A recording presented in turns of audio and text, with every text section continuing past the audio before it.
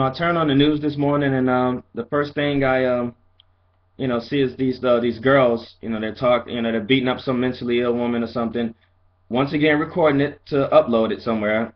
Uh, that mother who turned in that video, I want to thank you. That's exactly what you should do.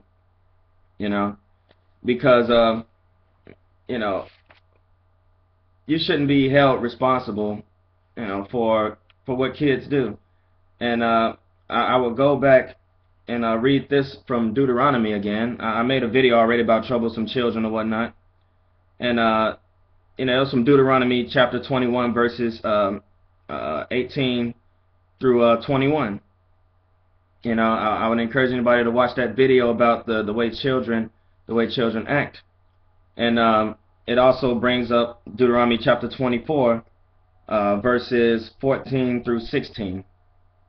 Okay, talking about how children, fathers will not be put to death for their children, children will not be put to death for their fathers or mothers, parents, of course. And every child should be put, every man should be put to death for his own sin. And so, they might want to try to blame parents for the way the kids acting. Anybody who haven't seen that video, I encourage you, see that video. It's entitled, Troublesome Children, and I will, I go over these verses in Deuteronomy. But I go to Isaiah today, and it just brings me back to that, about what happened to that woman. And I'm glad those girls got locked up. This is Isaiah chapter 3, verse 11 and 12. Woe unto the wicked, it shall be ill with him, for the reward of his hand shall be given him. Alright, there's plenty of wickedness around here. And it says, as for my people, children are their oppressors. Are not children oppressing people? Okay, they are tools of judgment, unfortunately. But, we did it to ourselves. Ourselves. I'm not taking myself out of the equation. Wasn't always a good boy. And, children will, they'll rape you, they'll kill you, some of them, okay? They've grown up without the way it used to be. They don't have a reference of back in the day,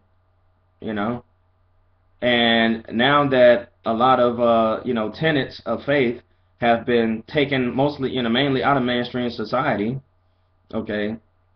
And, because, whole separation of church and state, well, the state has definitely separated the church now, all right? And so all kids have is this one example of anything goes.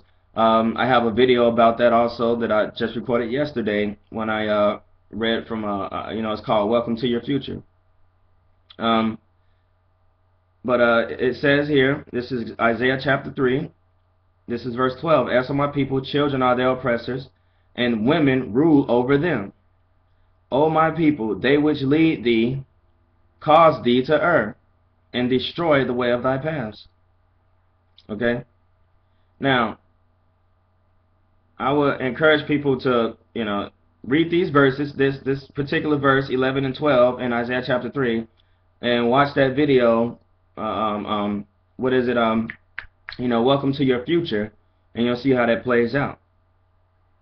See, the whole women rule over them, well, you see how the tables have turned now, but the order is all messed up, because the more and more women there are in the workplace, and I'm not saying I'm against it, but look what it does. It takes away from that family unit, that extra bond, versus a woman who's able to stay home, who's able to. I mean, the relationship between men and women is just so strained because we are, a lot of things get based off of what movie or, the latest magazine or what columnist says what or whatever. And, we forget that. So, yeah, things are out of order. And it's almost like men and women are having trouble even being with each other, coexisting. But there it is right there. Children are their oppressors, and women rule over them. And they which lead thee cause thee to err, and destroy the way of thy paths. That's because it's out of order. Because we're supposed to be the leaders, men. That's just that. Also, for those children who did that, and all the others who think it's funny, and children who do these things, and anybody else, what's happening? Again, I will go to Matthew chapter 24. And he said, Tell us when shall these things be, and what shall be the sign of thy coming and the end of the world. Okay? And I'll just go down to verse 12. This is Matthew chapter 24, verse 12. And because iniquity shall abound, the love of many shall wax cold. But then right after that said, but he that endureth to the end, the same shall be saved. You know. So, that's just that. What more can I say?